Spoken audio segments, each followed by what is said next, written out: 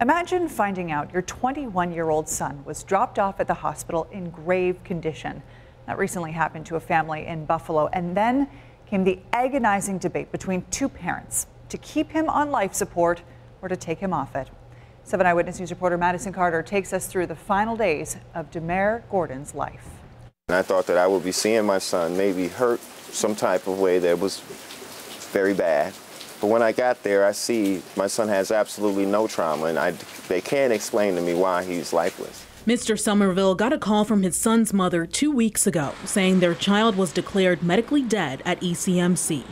Regina Gordon-Sales thought that would be the hardest call she'd have to make until she realized her son's father didn't agree that he should be taken off life support. I was so confused why I needed another consent. The problem is, since their son Demare was 21, neither could legally tell healthcare providers what should happen next. The issue with these cases is not just the fact that they're common, but they're very painful for the family. They're very traumatic for the family. Elder law attorney Jean Harris says these cases come up more than lawyers would like. A judge has to step in to appoint a proxy under state law. In my religion and my ethics, I can't have it on my conscience to pull the plug or stop someone's heartbeat.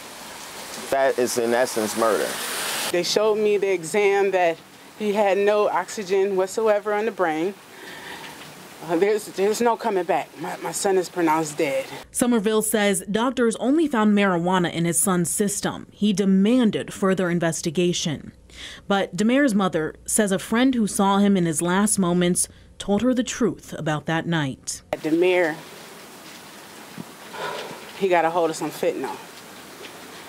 And I don't know if my baby was laced. I don't know if he took it by himself. But it has something to do with fentanyl. Demare was brought to ECMC by a good Samaritan who found him on the side of the road. And I was told when it happened, my son went into an attack mode. He dropped. They put him on the porch because they don't want to be charged with it. Over a week after he was first brought to ECMC, a judge got involved in this case. According to a source, that judge made the decision last Thursday to keep Demare on life support for at least another week. He has a heartbeat that's been beating right now that's independent of any of these machines. If he's going to be a vegetable, he might carry it. I'm going to be there right by my baby as he decomposes. It's going to break me down even more as he break down, but I'm going to be right there. I'm going to be right there. And that story came to an end last week when Demare's heartbeat stopped beating at the hospital on Friday. Now his mom needs help sending him home. There's a link on our website where you can go to donate. In the newsroom, Madison Carter, 7 Eyewitness News.